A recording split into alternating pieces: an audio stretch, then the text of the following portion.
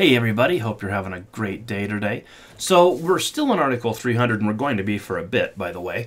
300.6 is what we're going to talk about, which used to be 300.4, which is protection against physical damage. So here's the rule that says, wiring methods aren't allowed to be subject to physical damage. You got to have nail plates, all of that stuff. And we're actually not going to talk about nail plates today. We're going to talk about two things that changed a little bit deeper into Section 300.6. So let's take a look and see what Panel 3 did. Article 300, General Requirements for Wiring Methods and Materials. 300.6, Protection against Physical Damage. The protection requirements for materials beneath roofs were expanded and clarified, and really that's the subject I want to talk about. The other thing that we did is the protective bushing for 4-gauge and larger no longer needs to be installed before the conductors are pulled. I have mixed feelings on that one. So 300.6e. Wiring methods and materials in or under roof decking. Okay, well, you can see from the top of the screen right off the bat, we've got a bunch of underlined text, right? Not just a section, but new words. Wiring methods and materials under roof decking must be at least 1.5 inches below the decking. So this concept is not new. We put this in it was either 2011 or 2014. I don't recall which. I think it's 2011. But we've changed it and changed it and changed it because we keep on realizing that we're missing things. Initially, it said raceways and cables, I think, right? Can't be within 1.5 inches of the deck. And then 3 years later, people came back and they're like, well, that's kind of dumb. You can't put the conduit there, but you can put the box there. Probably ought to say raceways, cables, and boxes, don't you think? It's like, okay, raceways, cables, and boxes, right? And then over in Article 410, they had to add luminaires, right? And then somebody came back this time and said, hey, what about conduit bodies? That's not a box. That's not a raceway. You can have an LB right up against the deck. And finally, some clever guy on Code Making Panel 3 said wiring methods and materials would be the better thing to do. That way we don't have to keep on fighting this and rewriting it every time somebody catches a little weird loophole in the code. Let's just close the loophole. Wiring methods and materials. But the other part is under roof decking. Do you see what changed there? It used to say under metal corrugated roof decking like we have in the photograph. Now clearly this is a violation and has been for over 10 years.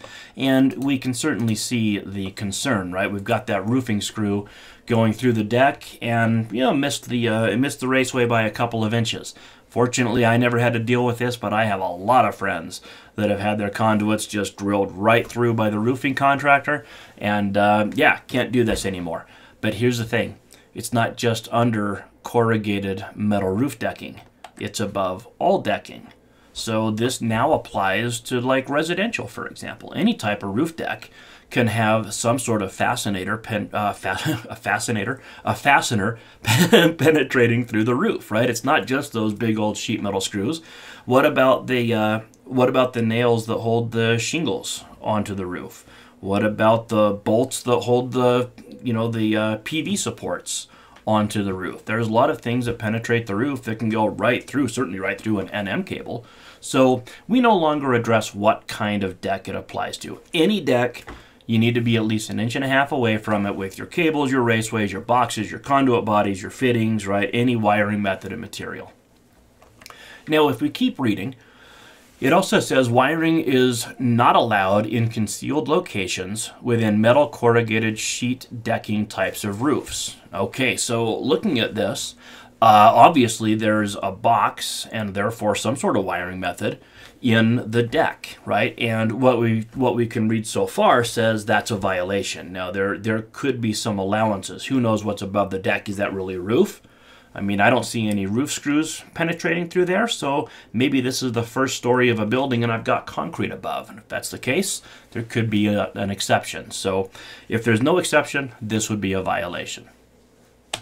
There's also an informational note that they put in right from day one that I think is a good note, and it reminds people the reason this rule is there is because of the screws that are used for roofing material. We don't want them damaging the wiring system either during the initial installation or when the roof gets replaced, because that was a discussion that I had a lot of times with installers when this first came in, is they said, well, Ryan, if the roof is already there, why can't I go ahead and run the raceways up inside the roof decking like we have for decades?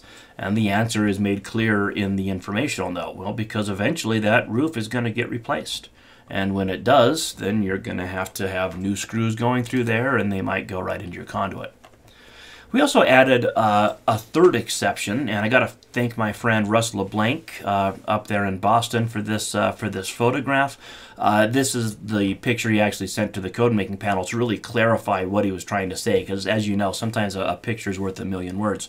So wiring methods and materials can be concealed in concrete that's at least 2 inches thick, and the accessibility requirements for boxes and conduit bodies in 314.29 must be followed.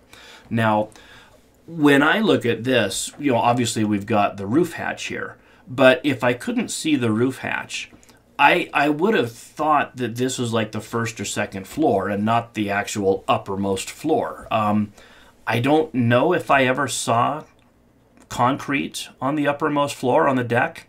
If I did, I don't remember it.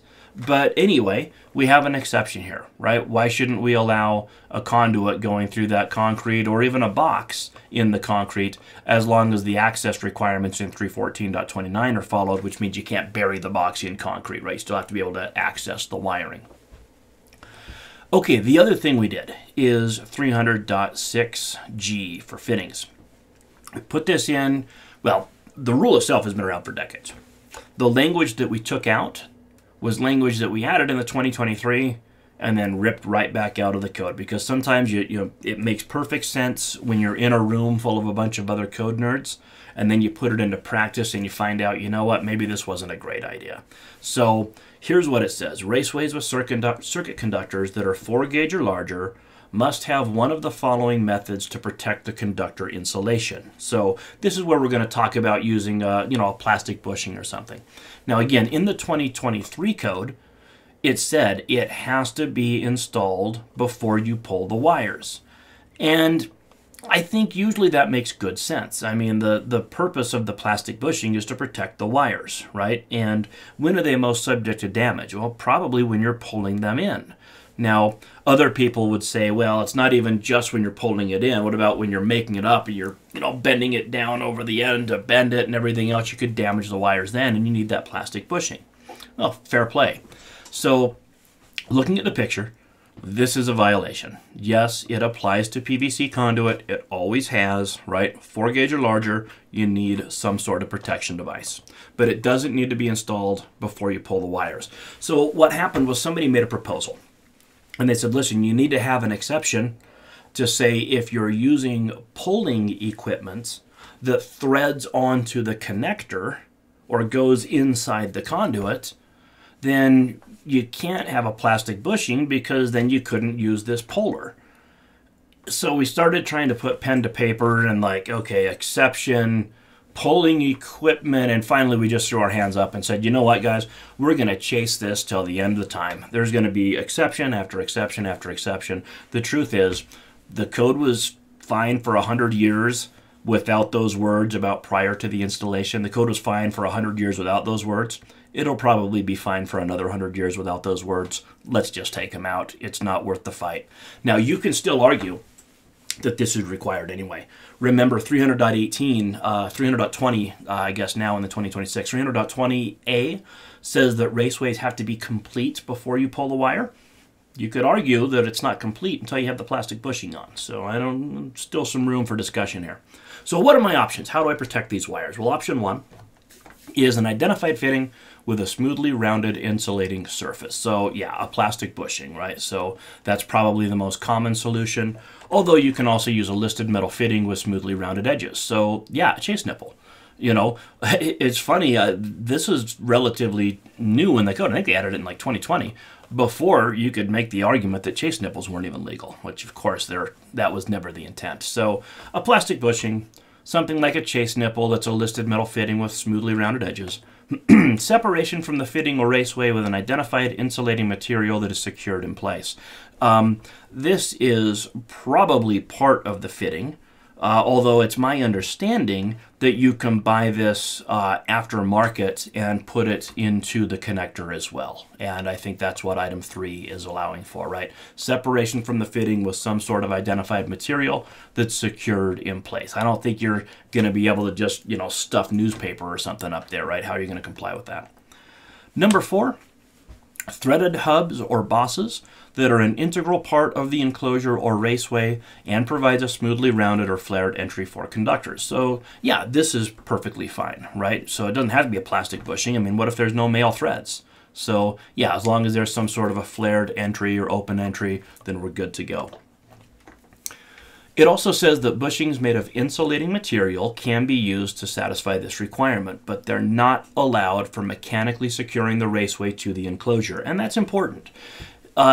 This does not take the place of the lock nut, right? You still have to have the lock nut, then you have to have the plastic bushing or the device of wholly insulating material. So let's remember that. And then the last thing in 300.6G is something that I never thought about, but all non-metallic pieces of electrical equipment have temperature ratings, and these are no exception. So it actually says the fitting or material must have a temperature rating that's not less than the conductor's insulation rating. All right, well, fortunately, it's pretty easy to get a high temperature rating on, fittings like this. So this one is rated 105 degrees C. Your THHN is only going to be rated 90, so you're good to go, right? But if this thing actually said like 60 degrees or 75 degrees, that could be a problem. So you'll be mindful of that. And there you go. Probably the biggest takeaway is the change for roof decking, right? So even if you're doing a wood deck, make sure you're staying at least 1.5 inches away from the bottom, from the underside of that roof deck, lest you get nails and screws going through it and lest you suffer the wrath of the authority having jurisdiction. All right. As I mentioned, we're going to be in Article 300 for a while, so the next video is going to talk about securing and supporting in 300.13, what used to be 300.11. I hope to see you then, and I hope you'll be safe out there. See you next time.